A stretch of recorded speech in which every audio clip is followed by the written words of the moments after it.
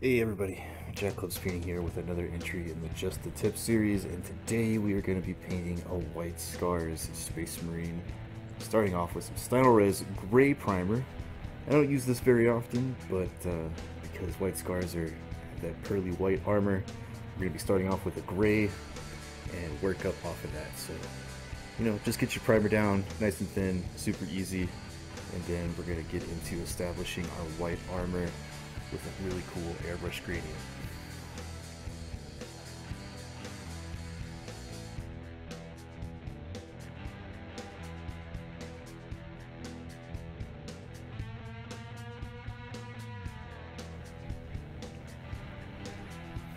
Alright, so for our first color, we're going to go with Celestra Gray. This is one of the few Citadel paints that I still use. Love this base color gray.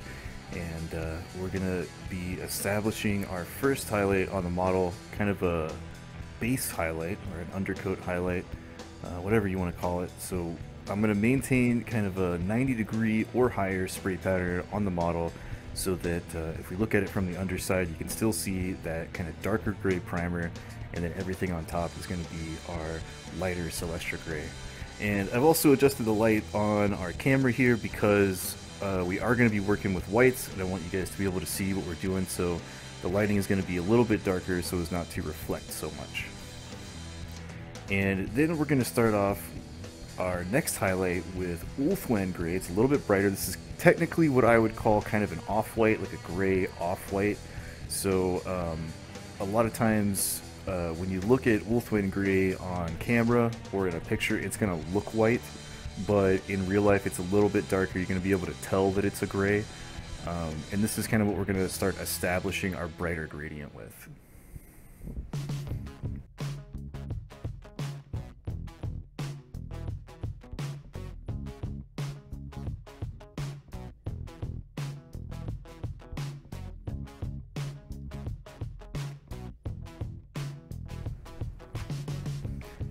Okay, and then we're going to mix some Slow Fuse Gaming Special White into the pot with some leftover Ulthuan Gray and kind of target some highlights with that. It's going to seem brighter, but once it dries, it's going to mute down a little bit, so it's not going to be pure white.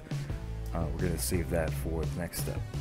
So we're just going to be focusing on our brighter points, tops of the boots, shoulders, tops of the helmet, that kind of thing, just like all of our other Space Marine videos.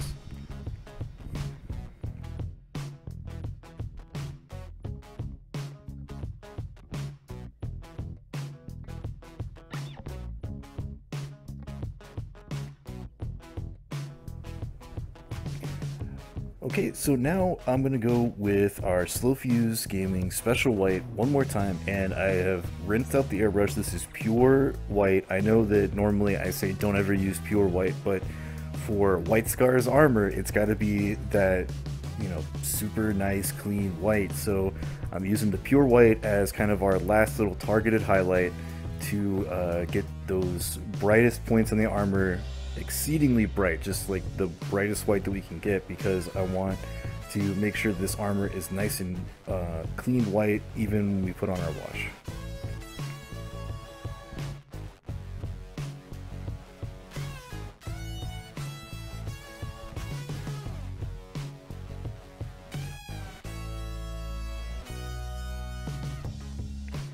Okay, so now that our armor is done, I'm going to pull out some flat red from Model Color, and this is going to be our trim for the shoulder pads. White Scars have that really nice fire truck red as the trim color for the shoulder pads, so I'm just going to take my time, be super careful. I'm always a little shy around painting other colors on top of white, especially if they have white armor, because if you mess up, you gotta pretty much got to re-airbrush that area. There's no real way to fix that white gradient by hand, because white is such a hard color to paint with. So, just slow down, get into that mindset of taking your time, be super careful with those brush strokes, be mindful of where you're touching the model when you're in those really tight spaces with the brush, because you don't want to be hitting anything with the side of your brush and getting a spot of red paint on that nice white.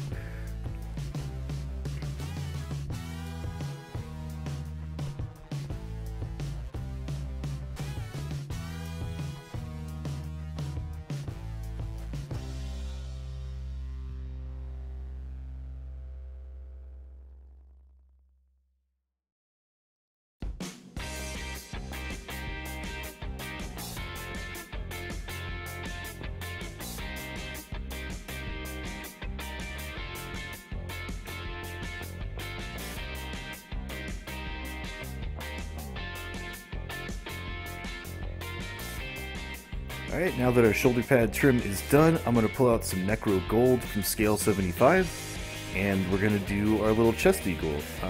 Depending on which source you're looking at, or which kind of painting era you're looking at with the Space Marines, you can see white scars with a red winged chest eagle or a gold chest eagle. I kind of like the gold chest eagle, so that's what we're going with here. Just kind of a nice darker gold with the scale 75 Necro Gold, and it's really easy to paint with. It's honestly the best base color gold that I've ever worked with, so I pretty much use it for all of my base colors.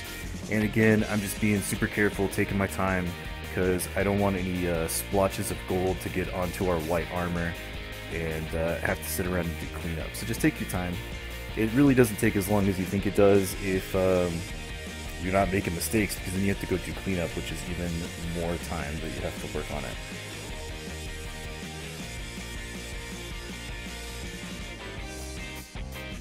Okay, and now we're going to pull out our model color black and do our joints. I've said it in our other videos, but in case it's the first video you're watching, I prefer dark black rubber style joints for Loyalist Space Marines, and metallic joints when I'm doing Chaos Space Marines, but this is entirely optional. So if you feel like you want to do steel color for the joints, feel free to go ahead, as long as that steel color is dark enough to get you some color separation with the white armor. Feel free to do that. I prefer black though, so that's what we're doing in this video.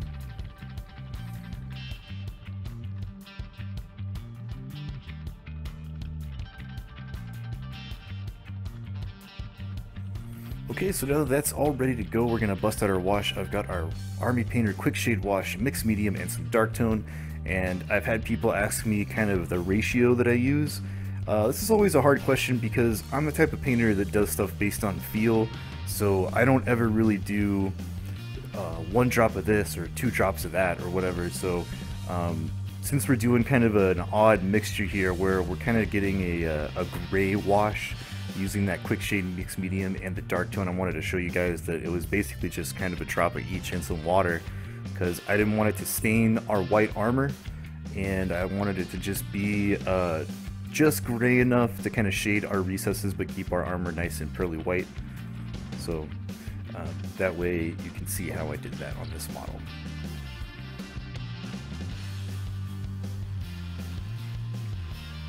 Alright, and now I'm going to take some straight dark tone and be very, very careful that we're going to do a pin wash. This means I'm just going to put the wash exactly where I want it rather than kind of put it all over the model and then wick away the excess.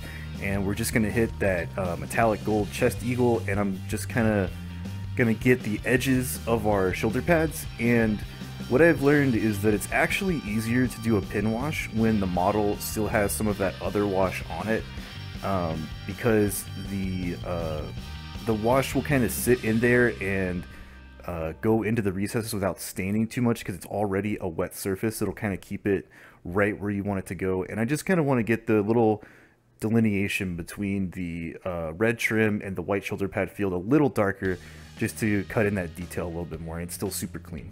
And you can do that on some other areas. You can see that I went in and got some of the other details, like the little vent holes and the faceplate and the belt buckle, stuff like that. Just be careful. And for our shoulder pad trim, I got out some Wild Rider Red. It's kind of an orangey red, and it helps edge highlight our bright flat red from Model Color. Super, super easy. Just catch those hard edges with the side of the brush, and it'll pick them out really nice and simple. And there he is. That's pretty much all we're going to do on this guy. The Just the Tip series is focusing on the armor, so that's what we did. Got a nice clean white scars. And again, we started off with some gray Stynylrez primer, and then our first base was Celestra Gray, followed by a highlight with Ulthwan Gray, and then we mixed that with some Slow Fuse Gaming Special White, link below if you want to find that paint.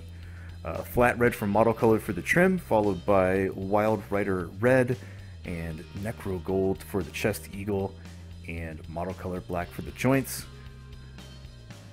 And our wash was the Army Painter wash system. Hope you guys enjoyed this tutorial. Check us out next time, and make sure to find me on Twitch for the live show. Those are always where the fun is at, and I'll catch you next time.